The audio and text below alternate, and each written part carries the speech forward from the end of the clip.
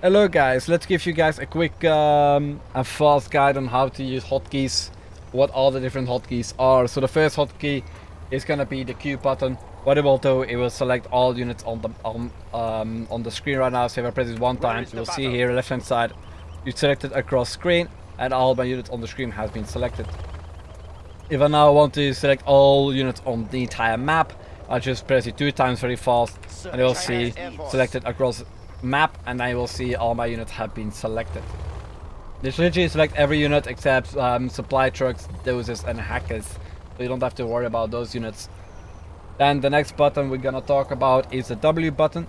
What it does is actually select all the air units across the map or on the screen. So if I press it one time, where the air units on my map, my screen, you'll see selected across screen, and now all these air units have been selected, the 4 MiGs and the 2 helixes, and the other MiGs are not selected.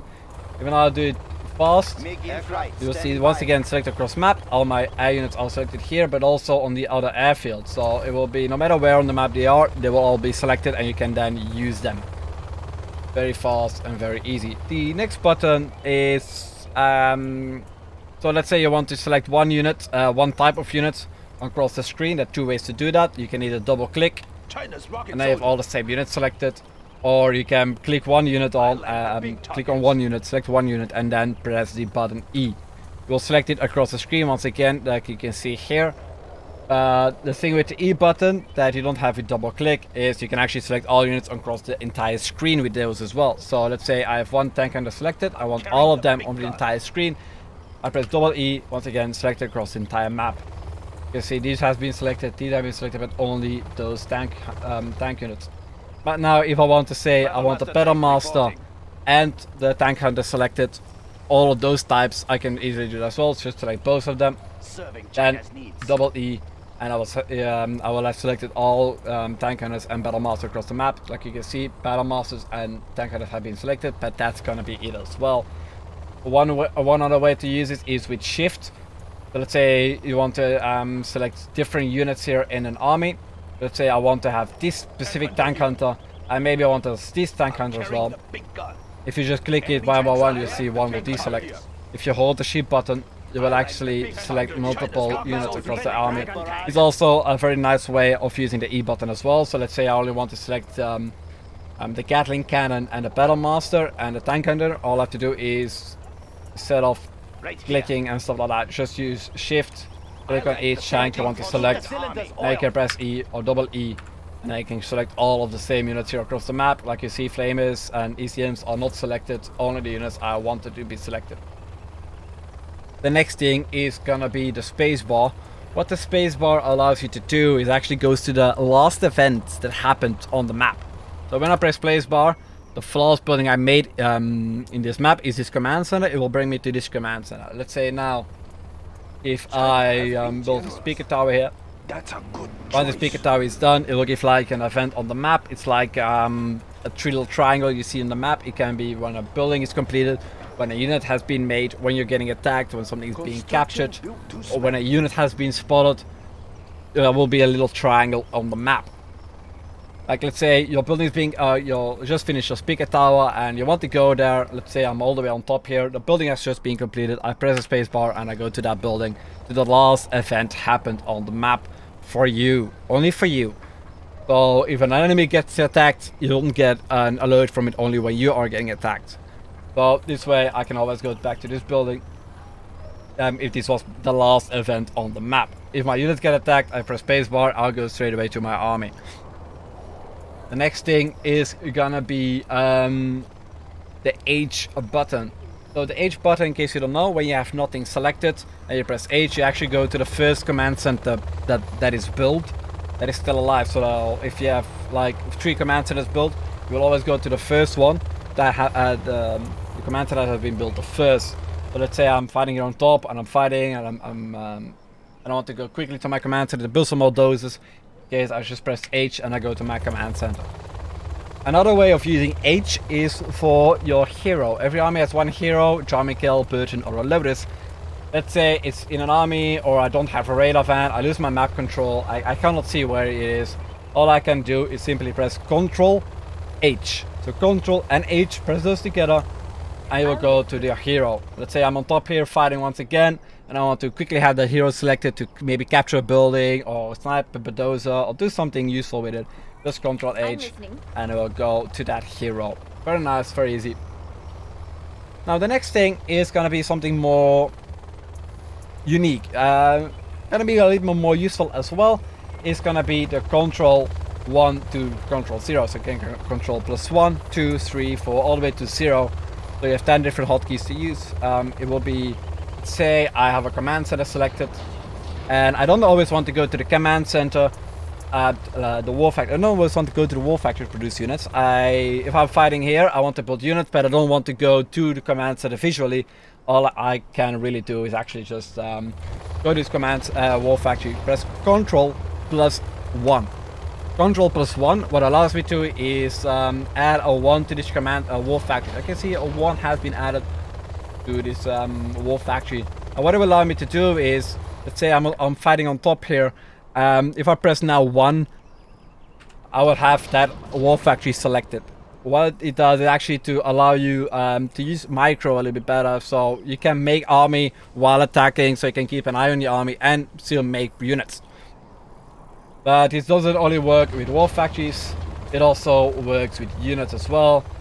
Let's say I want these leaks to be Control 2 and the other leaks to be Control 3. If I'm now fighting with them, let's say I'm fighting with them, I want to micro them fast, I can send one to the left hand side.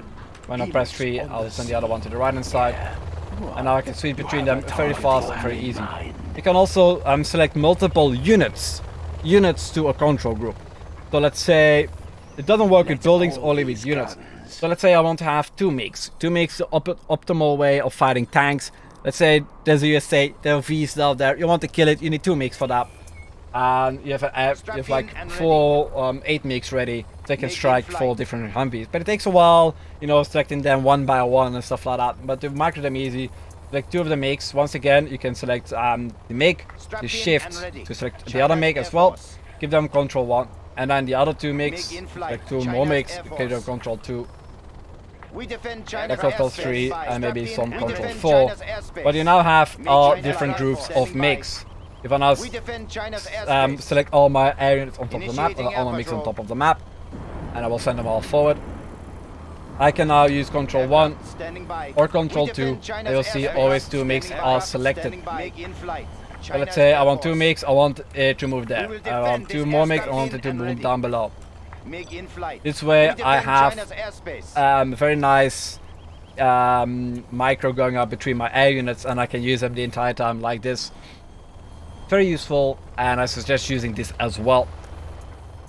But let's say you have well, what also you can do with this control groups is when you have one, let's say I have for now 8 MiGs, each have 1 different group. Let's say I don't want to attack with 8 MiGs, I want to or with 2 MiGs, I want to attack with 4 MiGs. And instead of selecting all these MiGs together like this, you can actually just press 1, hold shift, press 1 and 2. This way you have only those 2 groups selected. Let's say I want 2 and 3. So now these have been selected and these have been selected, and now I can use them as well. But when they're all in each other, it's very difficult to micro them. Just 1 and maybe 2. So you have 4 MiGs selected, and then 3 and 4, or maybe 3, 4 and 1, and then you can move them apart. And the next thing we're gonna talk about is gonna be bookmarks. In case you don't know what it is, bookmarks are actually a place that you set first, and if you're done and press that button again, you will actually keep going to that bookmark without having to scroll around the map. Let's say I want to see how my internet center is doing. I can say Control 1 plus F1, so Control plus F1. If I press those, you will see in the top left hand side corner, you see bookmark set. Even I'll go all the way on top to the enemy base, and I press now F1. I will go back to that same location. Let's say I want the enemy base to be visible at all times. I want to keep an eye on it. So Control plus F2. Now you see bookmark 2 has been set. I can now switch between F1 and F2 without having to go all the way down and all the way on top. And if you don't have a radar, it's also very easy. You can set 1, like let's say 1 at this war factory. Then Control F1. Then 1 at this war factory. Control F2. and then maybe one at the army here, control F3, and now you can switch between the wall factories and the thing, like visually as well. So it can be useful. I don't use it often myself. I probably should use it a lot more. This is one way of doing it, and I suggest you actually learn how to use it. The next one I think you all know is the false fire button. So all you have to do is select a unit or a building that can attack and just hold control and then left click, and now you can force fire the ground or force fire like buildings and stuff like that. Let's say I want to do the same here with a MiG. All I have to do is hold the MiG and control and then force fire the ground.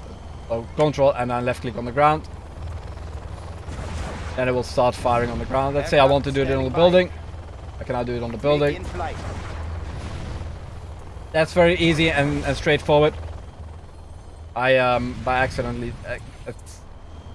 Aircraft standing by. if I want to fire on the building, just control and then force fire it. If it's civilian or your own or your mates or stuff like that, so they can normally not target, you can do it up with control and then left click if you have a unit or a building selected that can actually fire. Now, the next few things are actually going to be more interesting as well. Definitely micro based. When you don't have enough time to micro something, you can actually use this very often, and this is going to be the button Alt left click. In case you don't know what it is, Alt left click allows you to move a unit and give it a different path. So let's say this supply truck, let's say this flamer. Let's say this flamer. I'm too busy here fighting, but I want a sneaky flamer going up. What I can do now is actually select a flamer and hold Alt, give it a pathway. And let's say I want to all the way fire down here. I can send it like all the way like sneaky, and this will actually keep following that path I gave it. If you want to see that path again, just take the dragon tank, the tank you moved or a unit you moved, and just click Alt again. Now you can see where it goes. If you don't want it to move these paths, if you don't want it to take these paths, just press stop or move it somewhere else and it will stop that path. But it's very useful. I can now just send it forward, being very sneaky in the back, and I can send it past all defenses, and I will keep on moving. And now I can actually attack with this army or do something else. Same here with the doses. Let's say if I want the leaks to be selected like that, I can just do that as well. Like select them all, and they'll move that way. Then with these mix, I can move them around. Very nice. But let's say I have no airfield. Let's say I lost an airfield. We defend China's airspace. So let's get these mix up. Air patrol. Altering course. MiG in flight. So let's say I have 4 mix up. My airfield dies. So my airfield dies and my mix are dead. My mix don't have bullets. They will actually start losing health. In case you don't know, when your mix doesn't have bullets, they will actually start dying. Like you can see, it will all start dying. They will all start losing health. To prevent this, actually, all you can do is also use the Alt key. Like move them around, keep them Alt, move them to another location, and so on and so forth. Meanwhile, you can build your airfield and your air units. Your mix will actually keep staying alive. But you have to keep moving them until the airfield is actually up. Right now, I can just keep moving them, and until the airfield is up, and then the mix will, when they're done moving and the airfield is up, they will actually go back to a random airfield that has open spots, and they will land and refuel and heal up as well. So that's one way of securing your air units. In the meantime, like you can see, my leaks have arrived and my flamer has arrived on top of the map here, ready to flame some buildings that you didn't have time to micro for. Okay, but there are a few more interesting hotkeys as well that I will tell you about. One of them is Ctrl plus F. In case you don't know what Ctrl plus F is, it actually allows your tanks to move at the same speed and in the same formation. So let's say I now have a big army here. I have this big army.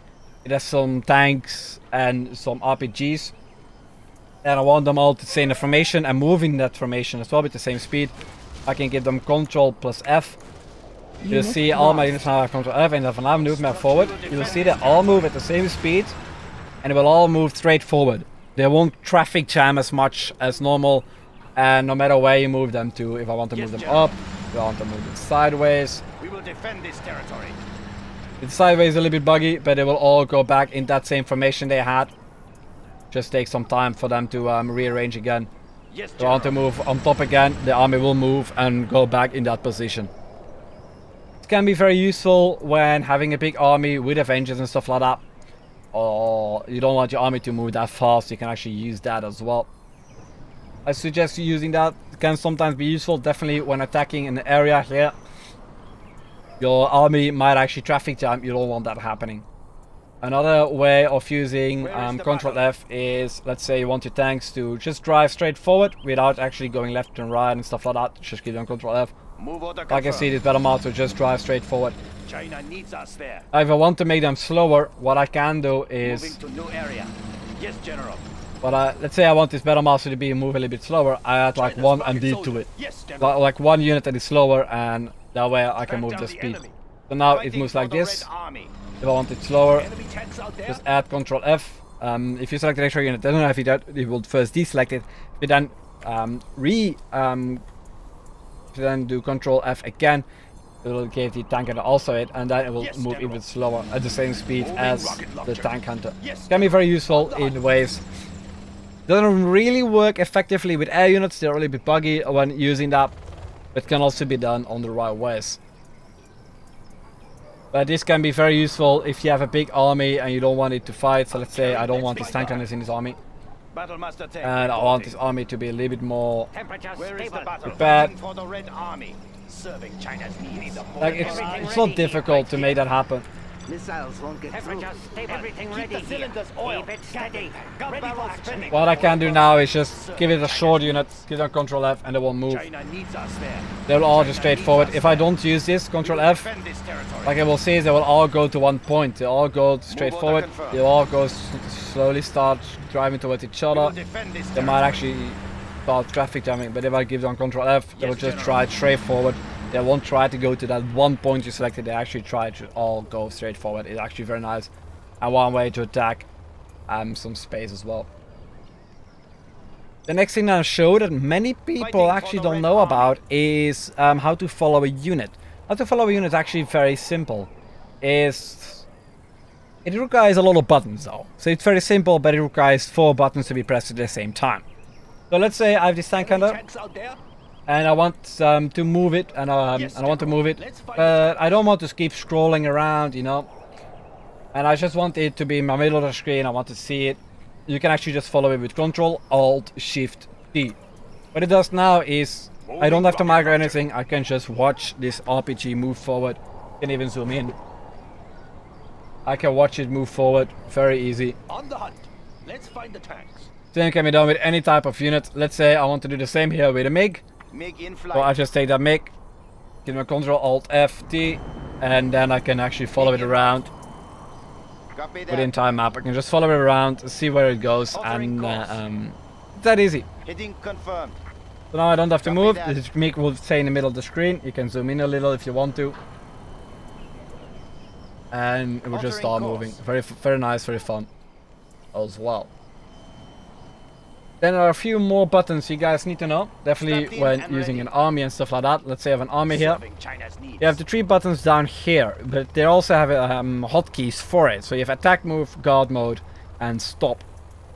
In case you don't know what attack move is, let's say I want to fight this defense here, but I don't know if there are units in between. What you can do is just attack move, so Q one time. No, A one time.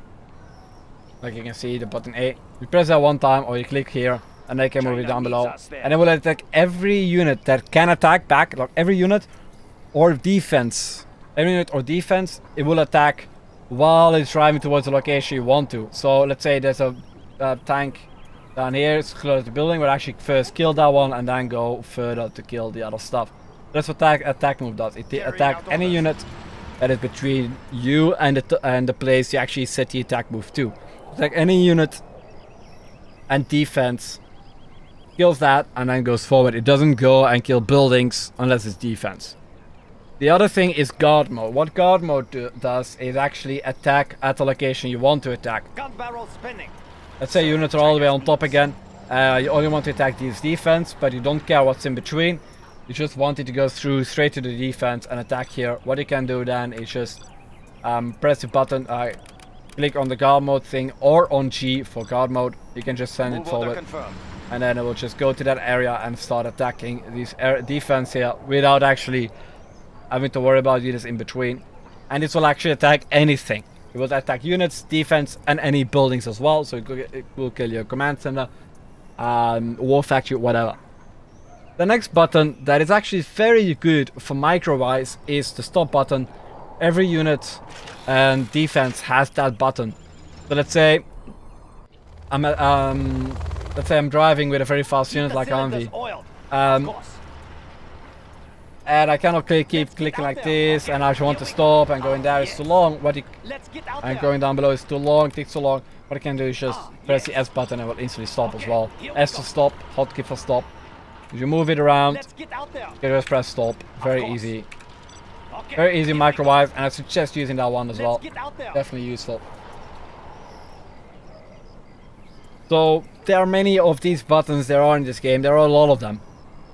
Literally every building has hotkeys. So let's say I have a dozer. You see every building has hotkeys. In case you don't know what the hotkey is, what you simply can do is hover above that building.